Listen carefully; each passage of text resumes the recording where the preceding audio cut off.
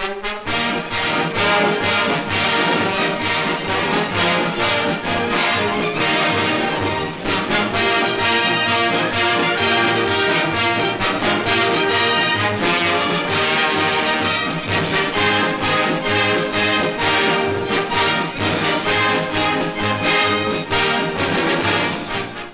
men of the 2nd Marine Division. We're now embarking on a full-scale amphibious operation after many months of intensive training.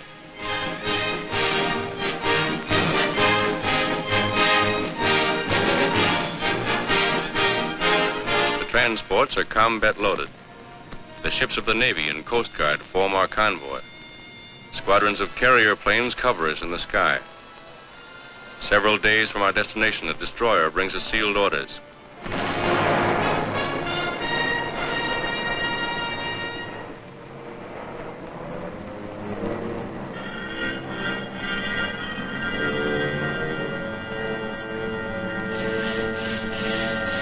It won't be long now before we know where we're bound. The relief map of our objective is broken out. The fortified island of Betio and the Tarawa atoll, a very important Jap air base on the outer fringe of their Pacific defenses. Our platoon leaders started explaining the terrain to us. By the time they were finished, we knew that island and its reefs as well as we knew our own backyards. We built more machine gun ammunition.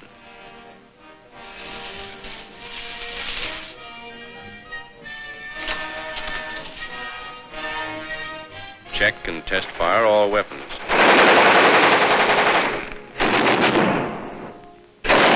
Exercise helped to relieve the tension. Navy and Coast Guard coxswains received last-minute instructions on formations, rendezvous areas, and departure times. Services are held on the last evening before D-Day.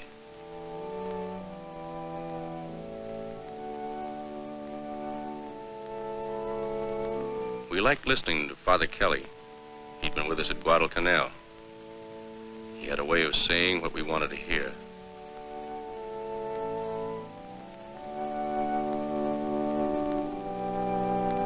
Many of these men were killed the following morning.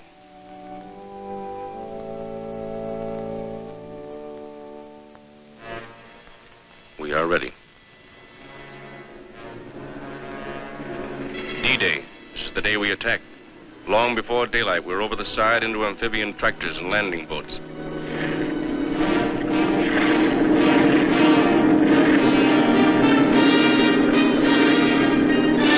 At daylight, our naval vessels open fire, and for 4 solid hours, they pound Tarawa with high explosives.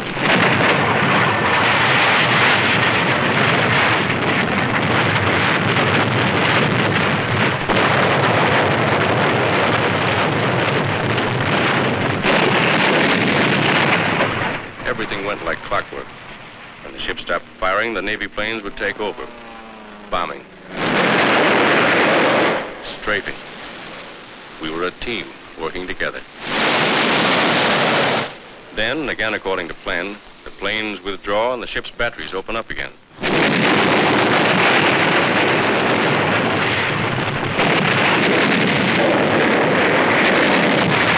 Each hour, the hour we attack, is getting close. For 3 days before we moved in, over 4 million pounds of explosives had been dropped on the island. It didn't seem possible that anyone could live through that bombardment.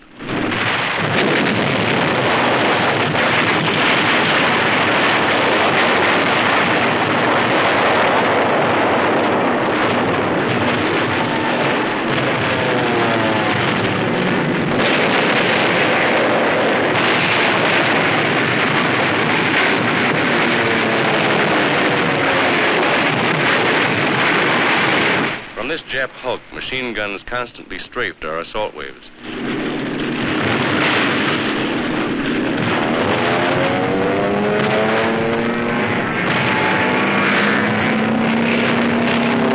We bombed them out twice, but each time a new crew took over. One of our planes scores a direct hit. As we approach the island, we have the feeling that the show is just about over. There doesn't seem to be any organized resistance. However, we're taking no chances. Suddenly, we're met by heavy machine gun and mortar fire. takes a heavy toll of our boats and men, it doesn't stop us.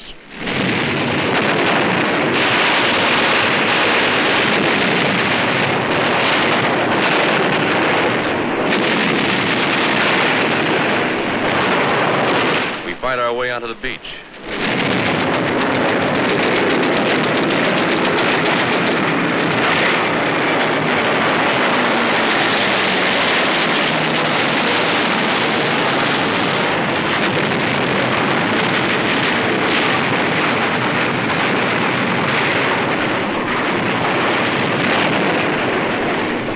Our men wade ashore from wrecked amphibians.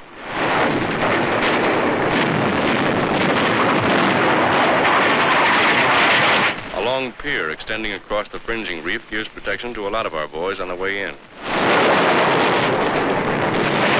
We have a pretty good toehold on the beach, but Jap fire pins us down for hours.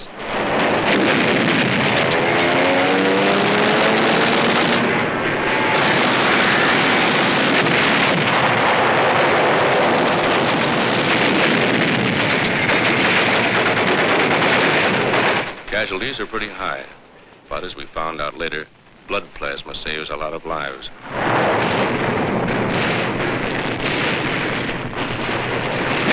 When reinforcements arrive, we start moving up.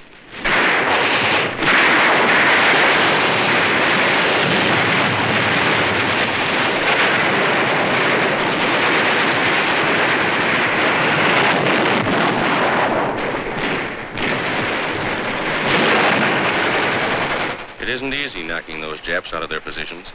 They're hidden in trees, behind revetments, buried pillboxes, bomb-proofs, bunkers.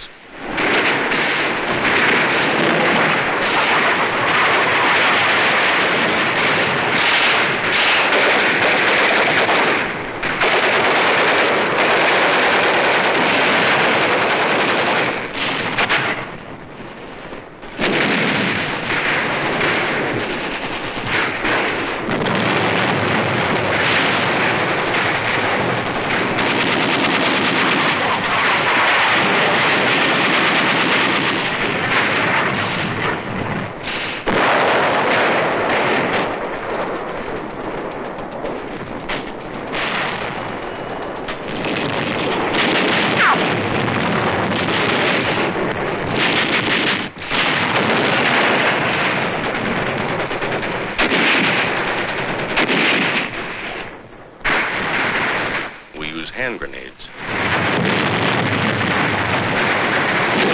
We use all the firepower we have to blast them out. Our rifle fire is deadly. So are the flamethrowers and the mortars. The enemy breaks from cover.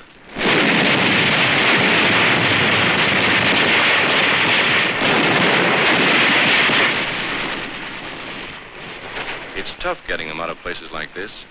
We can never be sure where their snipers are placed. We take it slow, easy.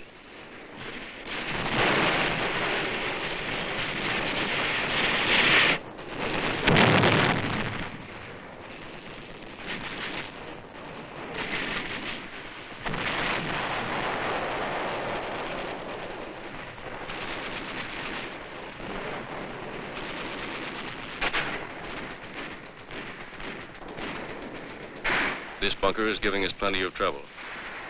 We have orders to clean it out.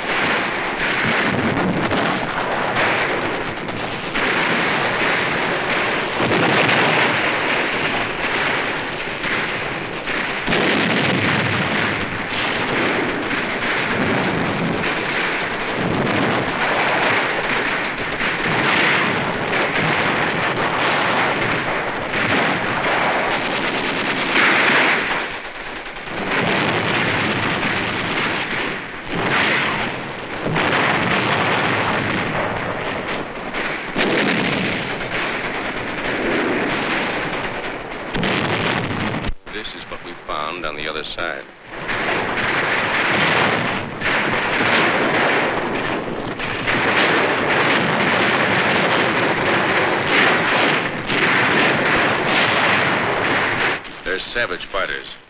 Their lives mean nothing to them.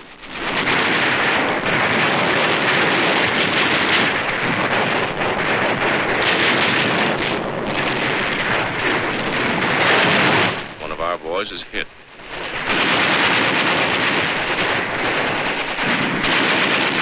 At night, the Japs would swim out to our wrecked amphibians and set up machine guns. They got a few of us before we got them. The commanding officer of the assault troops confers with his staff. One of our medium tanks remains in operation.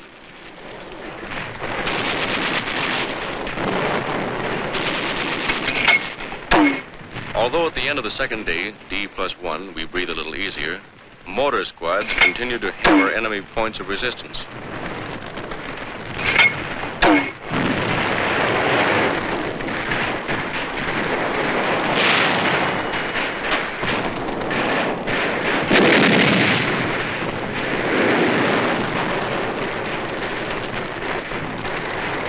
By this time, we know the Japs are licked. They must know it, too. There's still strong resistance. Nip-suicide snipers tie themselves up in the trees and take pot shots at us. We hit them, but they don't fall. Just die and hang there.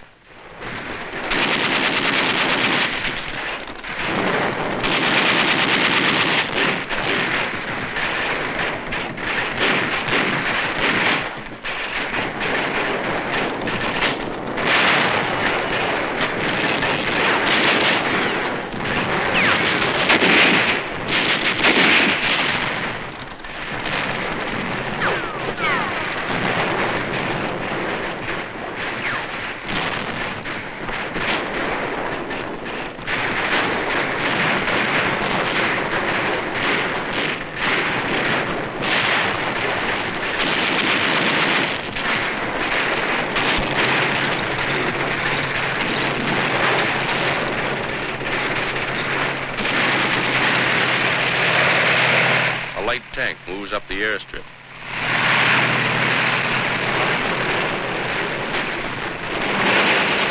One of our boys is wounded during the attack on the airfield. Another Marine goes out after him in a jeep under heavy machine gun fire.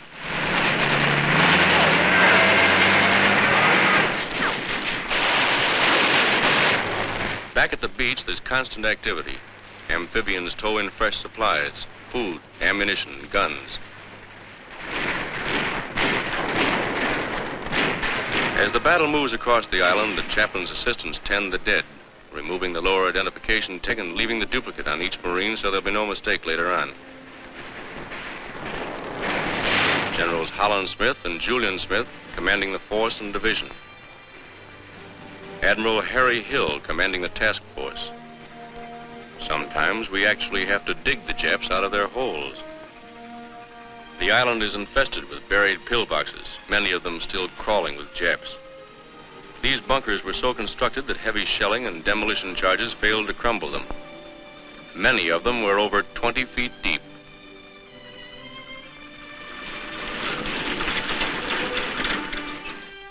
Our first prisoners.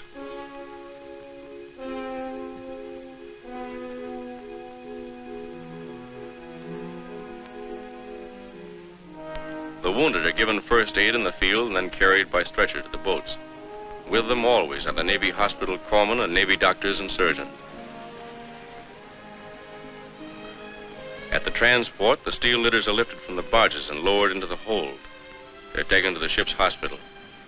Not a second is lost.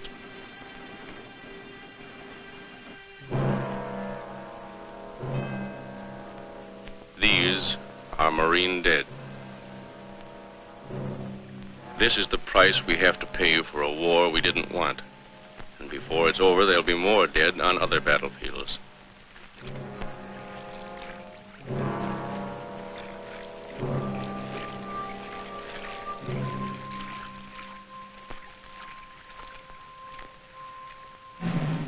Burial aboard ship for Marines killed in action.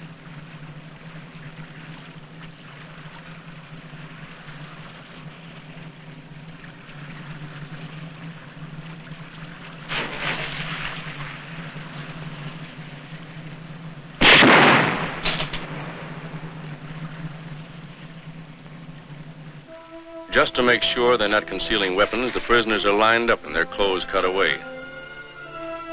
We gave them new ones later from their own dumps.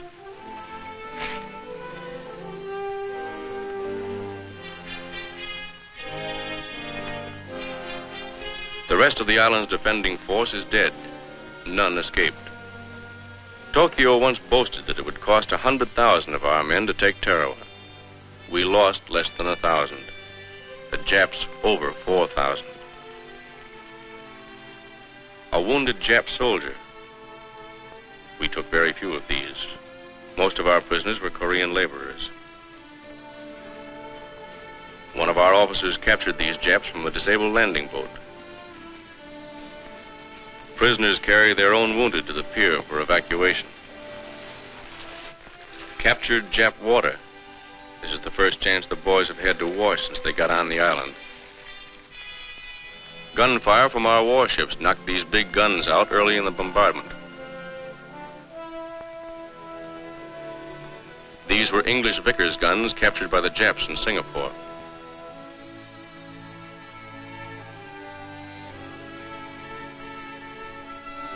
One of their many light tanks. This was the Jap command post, built of reinforced concrete several feet thick. That building was built to withstand plenty, and did. We finally took it with TNT and flamethrowers. The fighting was still going on at one end of the island when the Seabees landed with their heavy equipment. They set to work clearing the airstrip even while we were fighting for it.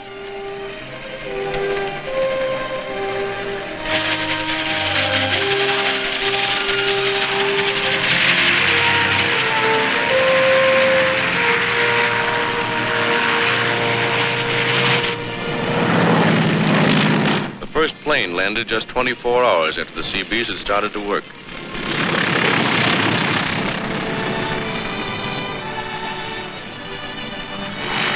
The second one lands 1 minute later. We welcomed the pilot to our new home. It was our first chance to thank those guys for the swell job they did for us before and during the attack. On D+4, our relief came in. Maybe you think we weren't glad to see them.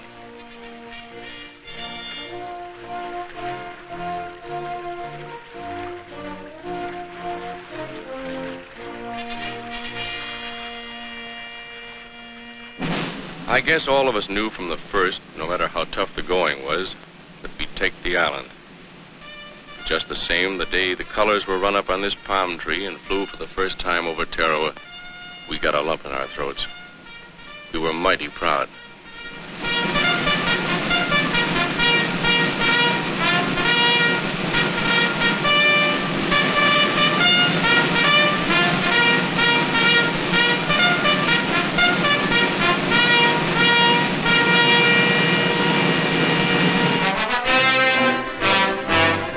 These are the Marines who took Tarawa.